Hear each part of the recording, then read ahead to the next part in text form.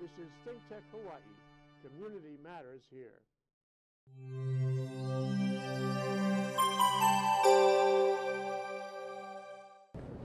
Okay, we're back. We're live. I'm Jay Fidell. We're doing political stuff this afternoon. And we have a candidate for Lieutenant Governor right here among us, Senator Will Espero from the Hawaii State Senate. Welcome to the show, Will. Thank you, Jay. I'm very happy to be here with you. Yeah, great. So we have lots of questions. So, you know, how is the Senate these days? I mean, we had a little discombobulation there last spring. Sure. What was the process involved, and how will it play out in 2018? Well, after session, as you know, there were some changes. And then there was a major bill that was just sort of hanging with the rail.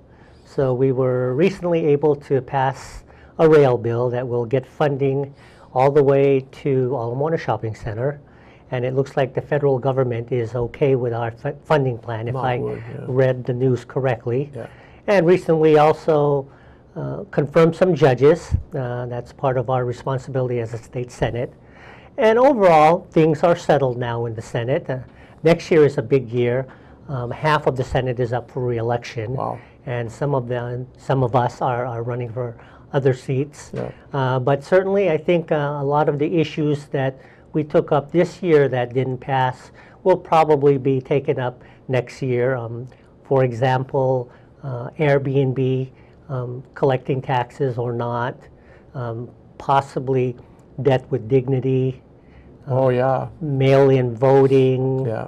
I had some housing measures where we needed to fund some huge amounts into our infrastructure, especially now that the rail transit developments are going to occur and the state is the largest landowner along the rail system. Right. And hopefully that will help us with housing. You know, and there's a slew of other issues we'll take up. HSTA had an education tax bill that would have raised hundreds of millions of dollars and earmarked strictly for education. So, you know, those and others will certainly come up. You know, I had a measure to ban sunscreen that had oxybenzone, and that has received tremendous attention, not only in Hawaii, but internationally. And so that and many others I'm sure you will be hearing, and some that probably haven't been brought up will be coming up. Yeah, you've been very productive in the legislature. You've been productive on many issues, including the issues you mentioned, but on others too. And I recall, forget where I saw this, but 95 of your measures have been adopted by the Hawaii State Legislature. Yes, I've been fortunate, and that's 18 years in the state legislature, of course, not just a short period of time.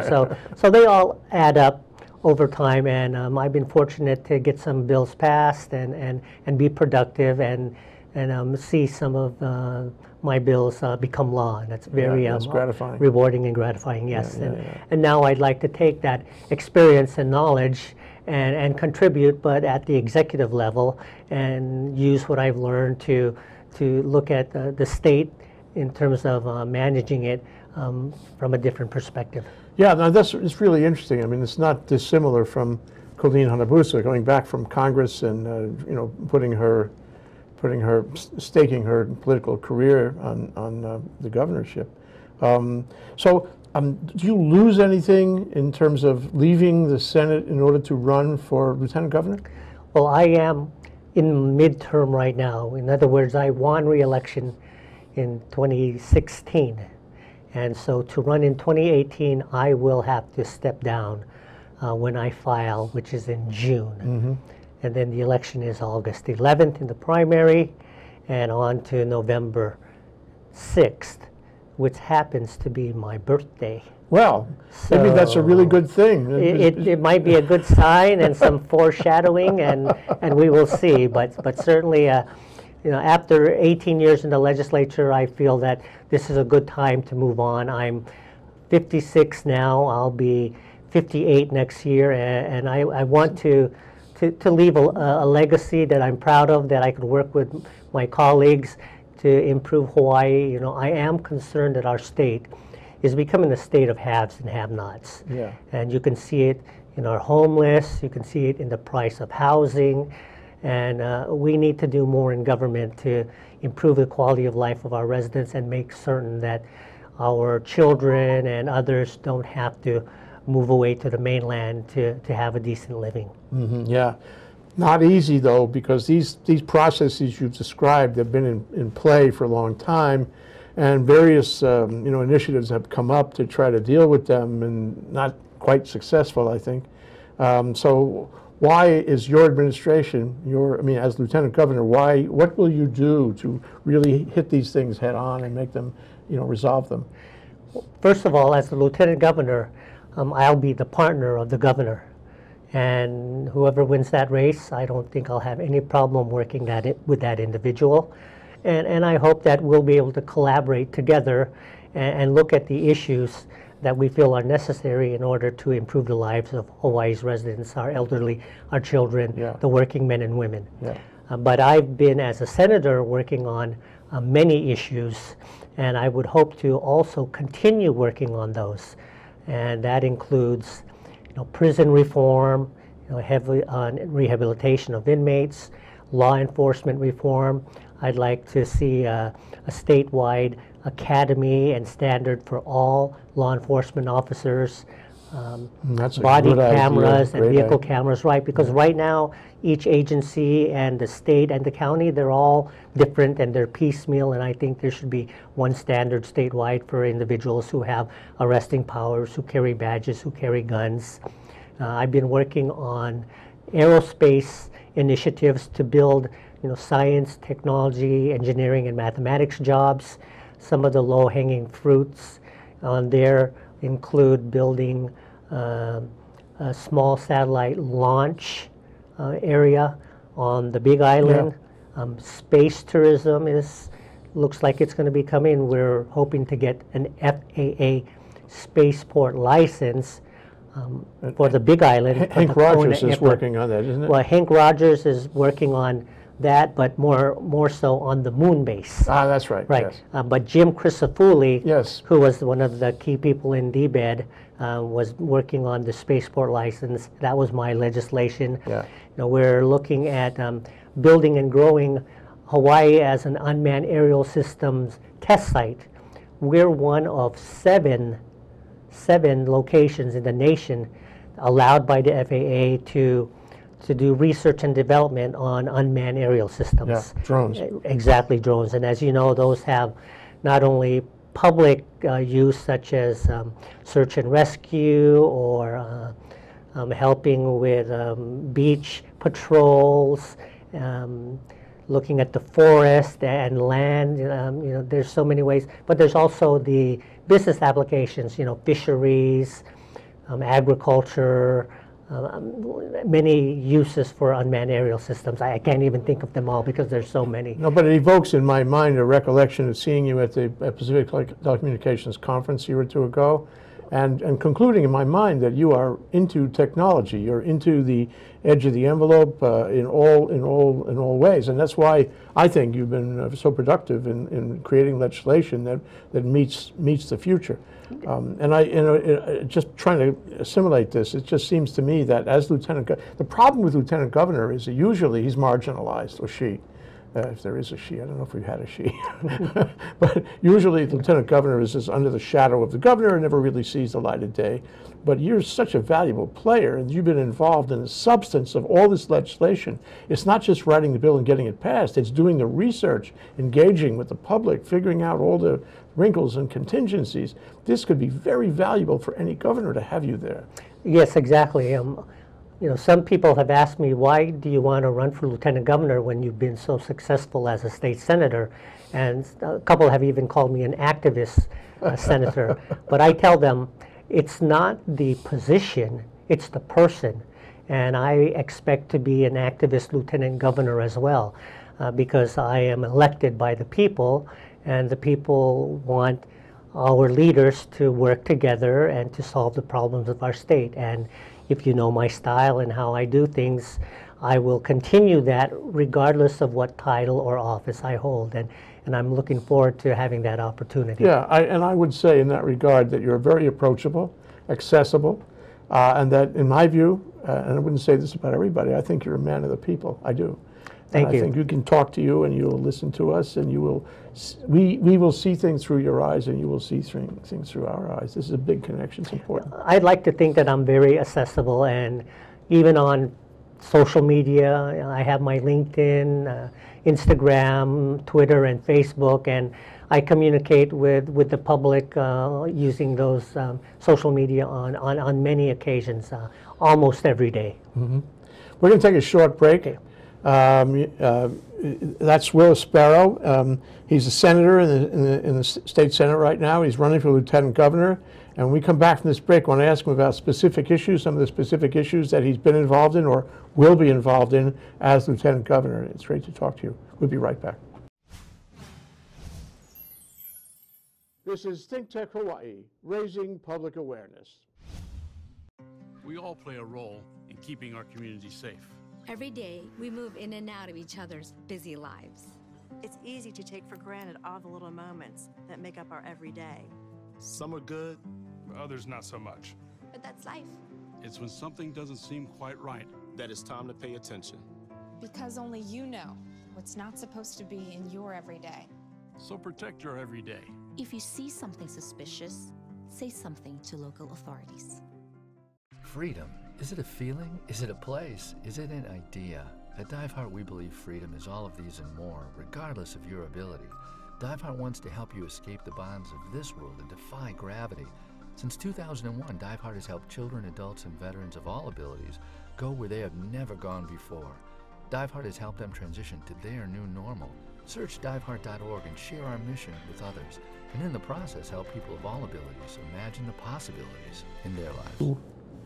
We're here with Will Espero, senator in the state senate, and we're talking about his run for lieutenant governor. And during the break, we had an interesting conversation, and I asked him, do you agree with me that we are at risk? The state is at risk. The people are at risk, perhaps more now than before, about negative vectors and possibilities undermining our quality of life and so forth, and how we deal with that. This has to be a point in any campaign right now. What's your thought?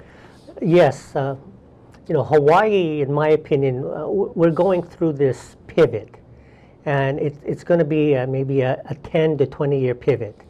Statehood was here in 59, and from 59, 69, 79, 89, it was about this new state and the opportunities for others on the mainland, and what commercial businesses will be here, and what investments can be made, and that was part of the new part of being in the United States of America. Then we came to this part where the newness of statehood ended, and we went through the 90s and 2000 in what direction is our state going?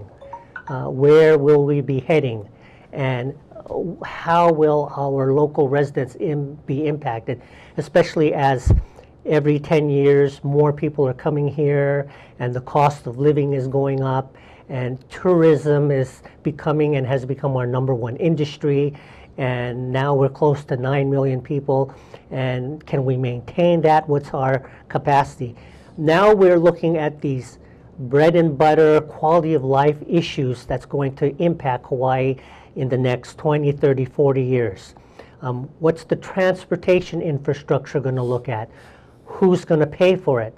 The cost of housing, which is impacting everyone today, from the homeless to that first-time buyer. And then what type of jobs, as I mentioned. Tourism will always be our #1 industry, but we have so much competition from around the world, and we need to be able to diversify and create more jobs and utilize technology to our advantage, because with technology you literally have the world at your fingertips, and how we use technology, especially within our school system, will be so important.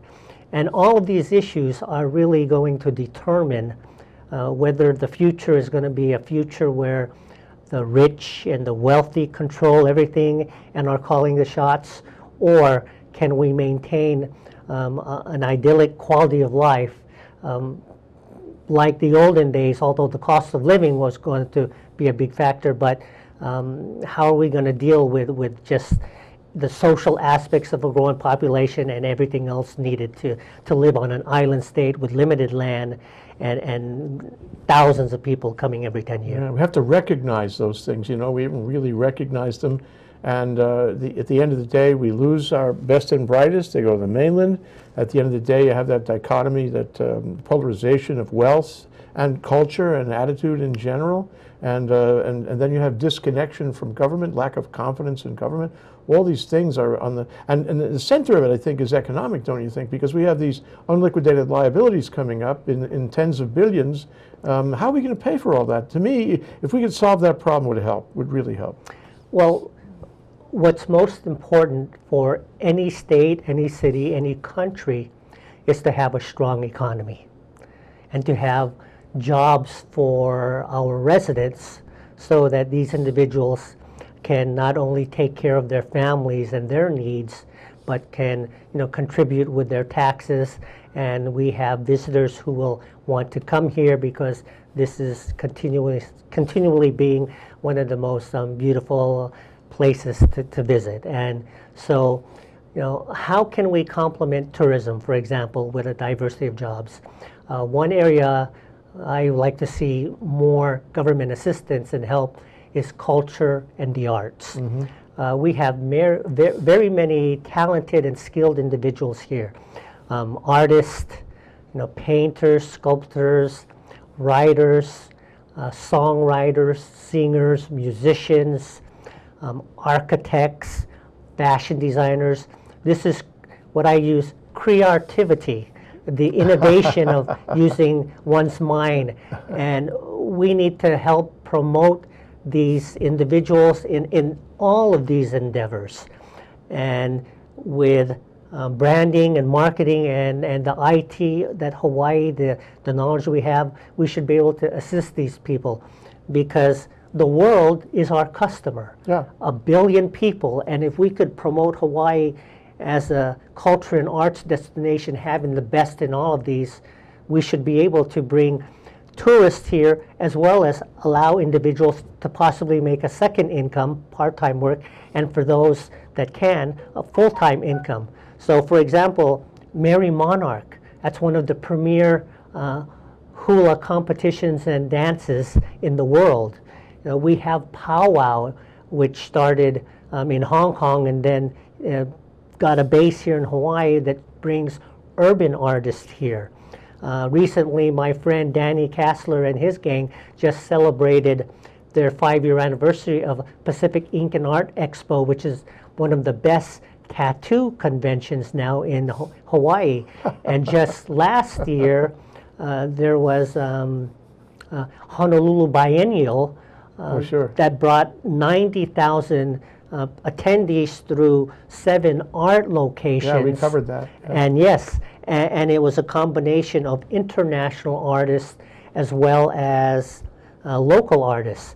And then you look at our fashion, and Namba, the gentleman that just recently was in New York Fashion Week. Oh yeah, sure. Right.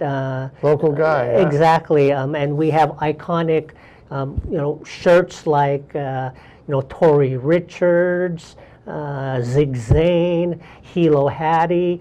There's so much that we have to offer to the world. Those are our products. Yes. We don't have factories, but we have intellectual products. Exactly. We have cultural products. We have artistic and musical products. Right, and that culture and arts is something that the state government can assist and help brand, and that's one area I want to do. And then you throw in things like the film industry and sports, and of course, we have Academy of Creative Media where we are now educating our children and students to become filmmakers, and those filmmakers can tell the story of Hawaii and as well as, come up with fantasy stories and dramas and mysteries that everyone likes to read.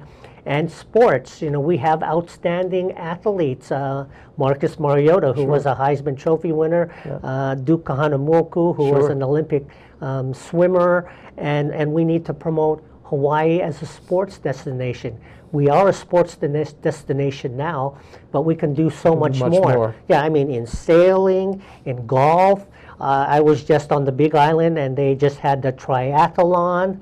That's our product, the triathlon. Exactly. The Honolulu Marathon brings 20,000 people, I believe, and we should do more with like X Games type of sports, and even these sports where you could easily put them in a convention center, like maybe badminton or ping pong. You know, the Chinese are big on ping pong. They're about to make a huge investment on the west side.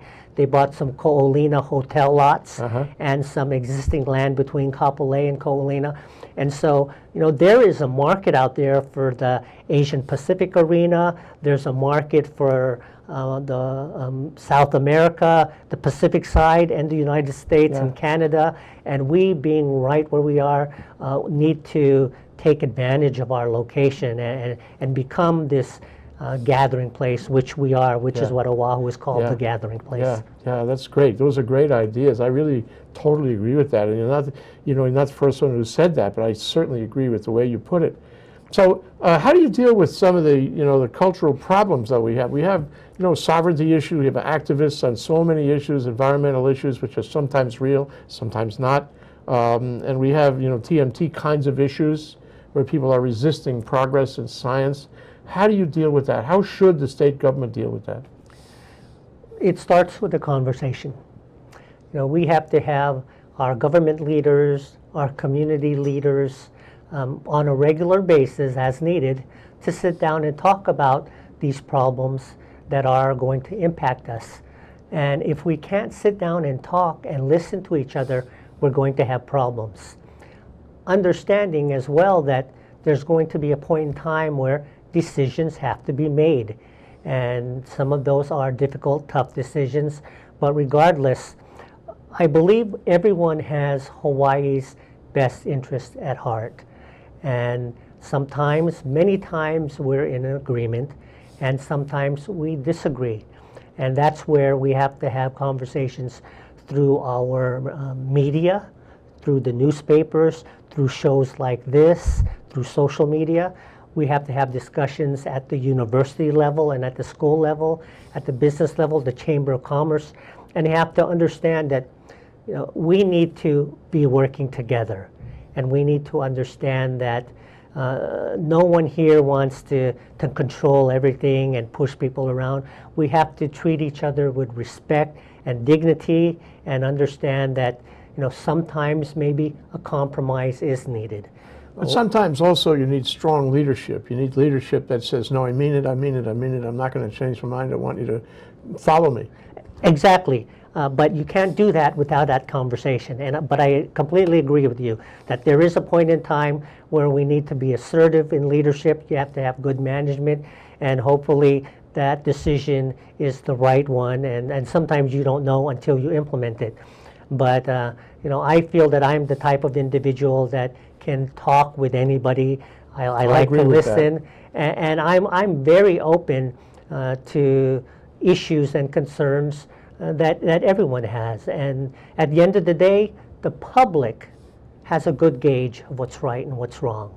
And sometimes it's just a matter of listening to the public and then making certain that that what we do does not harm or hurt our local residents. Well, it goes to a problem that's happening nationally. And of course, you have Trump and his base, which supports him no matter what he does. And then you have the rest of the country who's kind of losing confidence in him. And this has been going on for a long time. Some say it's been going on since Vietnam, where the public is not confident of the government. They don't feel that the government represents them or that they are part of the government, which is actually the truth. And I wonder how you feel about that on a state level. There's a certain lack of confidence, if you will. Negative things happen, and the press either accurately or maybe inaccurately reports it, and people get discouraged, and they begin to lose confidence in the government, and after a while everybody says, oh, phoo, I don't want to deal with this issue. I don't want to deal with my relationship with the government. This is really tragic all over the country. Do you see a parallel there? Do you see this as a kind of phenomenon happening in Hawaii? And how would you make the public adequately confident? How would you make the public feel that they are part of the government, that the government is part of them, that we're all in this together? Yes, well, what's happening at the federal level in Washington, D.C. is is so unique and unusual, to use a euphemism. It's certainly a style of leadership that we've never seen, and that certainly raises questions and concerns. But that being said, I think it's important that as a leader, you have to be out up front, and you have to be honest, and you have to be able to, as I said earlier, have a discussion and listen. And then when you make a decision, you have to be able to explain it properly and make certain that people understand your rationale. You expect that based on your conversations and the expertise around you and the public and all the other data and information, you're making the best decision. But certainly the residents and our constituents need to understand the process. I think that's a big part of it. Yes. And that they are a part of it, and that their input is necessary, and that's where I feel that I can contribute, and I'm willing to do as I'm doing now. It's just going to be, hopefully, with the, if I have the voters' support at a state and greater level as the Lieutenant Governor. I feel that you know, I'm going to be okay between now and my elderly years, but I'm concerned about, you know, that child being born today, that high school senior right now, that college student that has, you know, 30, 50, maybe even $100,000 worth of debt, that these individuals are going to get a good paying job, that they're going to be able to afford a house, and that government is going to make the right decisions that's going to help them. I want to be a part of that discussion and conversation, and that's why I've been in office for 18 years, and when you add my time with Mayor Frank Fosse, I had 8 years, so I've had 26 years of government experience. You don't look that old, Will. Well, when you don't have any gray hair, you know, that hides a lot, so. Well, I think it's great, and I want to ask you one more question before we run out of time, and that is, you know, talk about confidence in government. We have this kind of scandalous affair going on with the police in the city. Now, of course, that's not a state issue, but I wonder if you have any comments on how we can achieve confidence in that regard and finally get a new police chief and feel that everything's under control. Well, yeah, that was an area that I was intimately involved in when I was the public safety chairman. And one thing we need to do as a state is have a state law enforcement academy. We don't have one, where all of our state law enforcement officers are trained properly and the same, so that if they move from division to division or agency to agency, we know they have the skills. That includes our Department of Transportation officers, our deputy sheriffs, our harbor police, our DLNR officers. Attorney General has some police officers. And then we need to have good and better oversight of law enforcement, especially at the county level. I feel that it was lacking in the past, and that's why we've had some of these problems at the county level. And I'd like to see more oversight, more public input at their meetings, and then look at areas like body cameras and vehicle cameras, and look at maybe some of the bargaining contracts of our law enforcement officers, where sometimes they might commit a crime or do some bad behavior and misconduct, and then they are terminated, and then they have possibility of coming back if they with grievances. But so there's a lot of areas, and that's probably another show that we can talk about. But you know, this new chief that they're about to hire needs to be a chief that's willing to make reforms. And I believe that there are a couple candidates that can do that, and hopefully the right decision will be made there. But certainly there are areas in law enforcement statewide where we can make some changes and make it better for all of our residents, as well as the officers themselves, of which the majority of our officers are professional law-abiding citizens. So we want to improve their lot as well. Yeah. Your experience is showing, and it counts. I mean, all the years in the legislature and in government in general help you understand these issues and find a better path. And it sounds to me that you would not be the ordinary kind of lieutenant governor. You would be more proactive, and you would, you know, take a role with the governor to establish a joint policy on some of these things. But one thing is clear, that you and I have to continue the conversation. I hope you don't mind. We have to drill down on some of these issues you've touched on. Yes. And I hope you'll come back for that purpose.